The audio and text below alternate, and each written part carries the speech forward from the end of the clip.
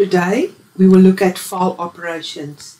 You can find the file operations under the file command action.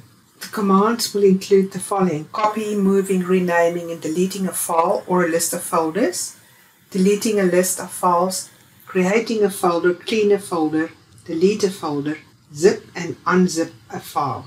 As with other actions, you may choose to use configured parameters when setting up the action commands. Let's get started. I'm going to add an action.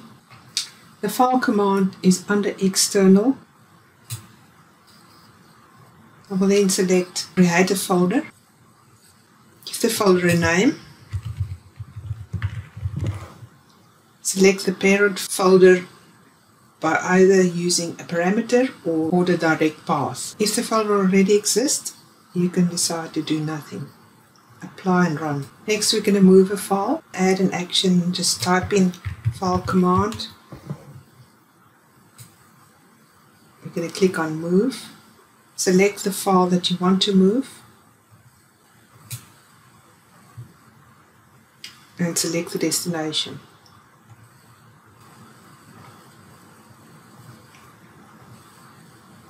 And apply and run. You will see the file in the working folder that I've just moved. The next step is to unzip the file. I'm just going to copy the action and paste the action. Change the command to unzip. Select the file to unzip. And select the directory.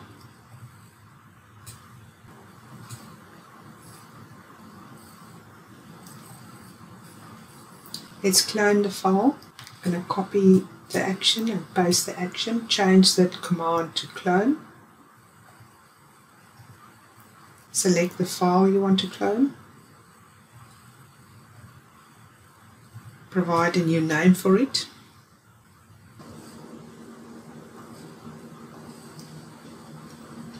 Apply and run.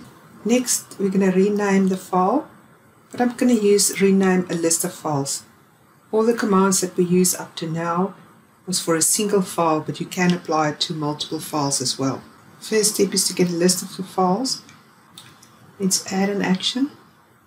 Go to create and drag your list of files onto the canvas.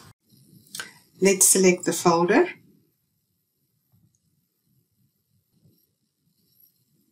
Select apply and run.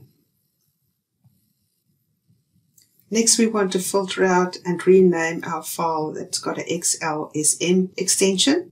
We use the filter command.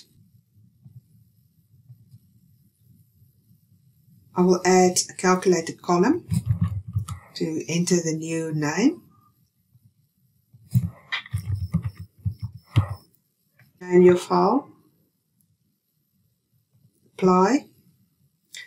Now we've specified the new name. Next, we're going to copy our command and change the command to rename a list of files. Select the file path, and it's a file name with full path. Select the new name and override it if it exists. Apply and run.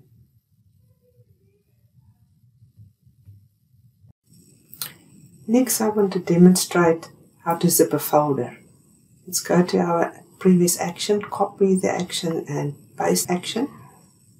Let's change the command to zip a folder. Select the folder that you want to zip. Then select the destination where you want to zip it to and the folder name. I will zip the working folder to source and the file name will be working folder zip. If I look at my source, you will find the working folder zip under source folder. For the last part of the demo, I will show you the difference between clean a folder and delete folder, as well as the different options available under clean a folder. I've added some parameters that I will be using in executing the different actions. So we'll start off with copy action, paste the action, and change the action to clean a folder. we will select the parameter of clean subfolders do nothing. Just before I do that, I'll just quickly show you. I've got a file here with a subfolder, and I've got another subfolder with files underneath that. So let's look at what happens if we run do nothing. If I run do nothing, you will see the top files being deleted in the folder, but all the other files are still available in the subfolders. I'm going to copy the last action and paste it again and change them. I'm going to select the second parameters where I'm going to clean recursively and select the subfolders clean recursively, and this is on 7.2, and apply and run it. Under 7.2, all the files were deleted, including files in the subfolder. So let's look at the third example. I'm going to copy the action and paste it. I'm going to change it to clean subfolder delete. So I'll select delete and hit apply and run action. So you will see all the subfolders are deleted under 7.3. However, the top folder remains. Lastly, I'm going to copy the action and paste the action. I'm going to change the command to delete a folder. I'm going to use the parameter and use the first parameter. And if the folder doesn't exist, I'm going to say do nothing. I'm going to hit apply and run it. And you will see that the folder 7.1 disappeared. So just to summarize, if you use clean a folder with the subfolder do nothing, then it would delete all the files in the top folder only.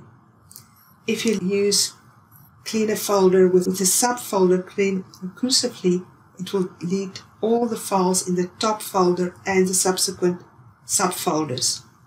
If you use the subfolder delete, it will delete all the subfolders and all the files. The top folder will remain, however. If you use the action delete folder, it will delete all folders and subfolders. That concludes file operations.